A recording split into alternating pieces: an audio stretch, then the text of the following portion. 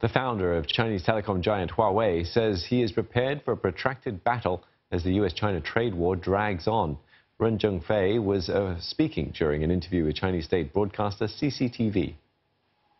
这本来就是可能长期，我们是准备打持久战的，我们没有准备打短球出击的。我们持久战也打，我们可能就也强大了。我们度过这个磨合这个阶段，产品切换磨合的阶段，其实我们就可能更强大。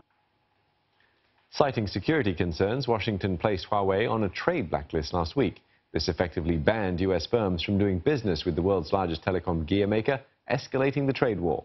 Companies like Google have already announced that it would cut ties with Huawei as a result of the ban. Mr. Ren has said that it is unlikely that Beijing would retaliate against Apple, as some in China have suggested. He said he would be against any such move.